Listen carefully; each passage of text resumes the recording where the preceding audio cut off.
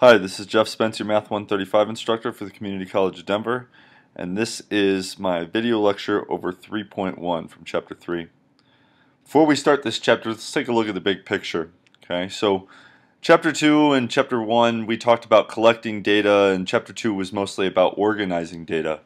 A big distinction we made in Chapter 1.2 was the difference between quantitative and qualitative data. Chapter 3 is really going to focus on quantitative data. Everything we do in Chapter 3 is pretty much based on quantitative data, stuff with numbers, things that we can do arithmetic to. So that's why you see in Chapter 3 we're going to crunch the numbers. We're going to come up with numerical summaries of this data, like means, medians, standard deviations, so we'll look at measures of center, as they say right here, measures of center. So like what's the best estimate of the middle of the data? Measures of variability, which is like how spread out is the data, is it very compact or very spread out? Measures of position and other summaries. And Chapter 4 will look at two variables. So in 3.1 we're talking about measures of center. So what we mean by this is the best estimation of the middle of the data set. So imagine a bunch of numbers like our ages in class. What would be the best center or middle age? And we're going to come up with some names for these things. First, obviously, would be to calculate the mean of a given data set. We all know how to do this. This is the average of the data set. This is where you add them all up and divide by however many numbers you have. In statistics, we call that the mean. We also talk about the median, and sometimes why the median might be preferable to the mean. We all know how to calculate the mean, but we're also going to talk about the median and sometimes use that. And finally, we'll talk about the mode as well. At the end of this section, we'll talk about how skewness, remember the shapes we talked about in Chapter 2.2, bell-shaped, right-skewed, and left-skewed. So when we have right-skewed and left-skewed and symmetrical data sets, how they affect these measures of center that we're talking about right here in this section. So let's start with the mean. The mean is the most well-known and widely used measure of center. It's the average. It's taken by adding everything up, adding all the data values that you have. So imagine adding all up all our ages, and then dividing by the number of students in the class. That would be the mean, the mean of our ages in class. So we have what's called the sample mean, all right, and we have a formula here, right? The sample mean as x bar. Okay, we're going to get used to this symbol big time. We're going to see this a lot. X bar is the sum of all the data values. That's the mathematical symbolization for taking the sum of all your data values, and we're going to divide it by the number of people that we've have in the classroom, or the number of data values that we have. This lowercase n right here is the sample size. Okay, so we already know how to do that. That's just giving you a lot of terms and definitions we'll talk about more in class, and we'll see it. The other one is the population mean.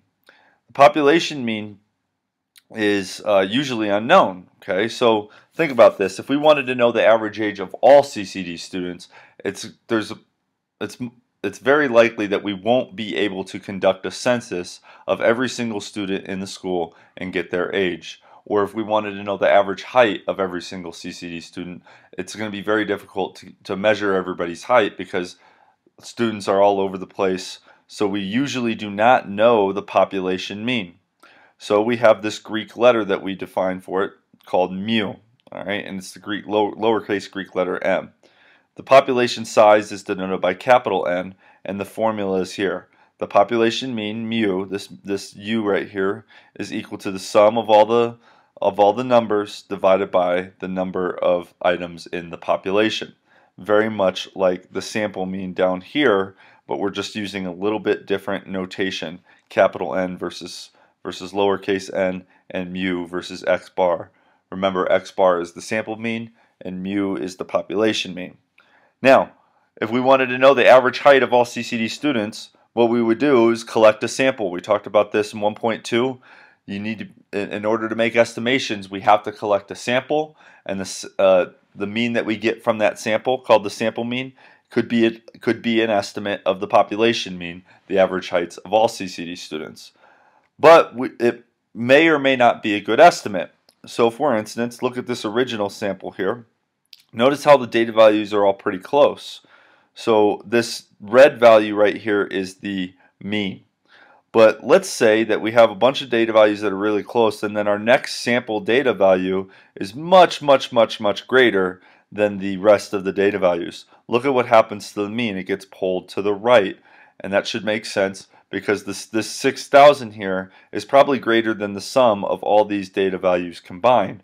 So when you have a ballooned number in the numerator, it really makes the sample mean, or either mean, skewed to the right, and pretty inaccurate measure of center.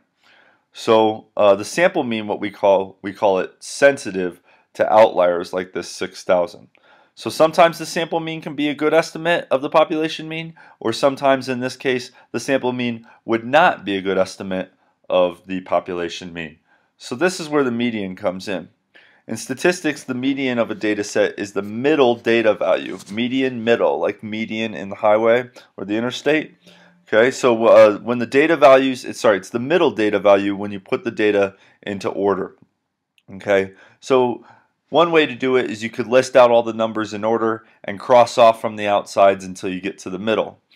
If you have an odd number data set, then that middle number is going to be a single number and you circle it, and that's the median.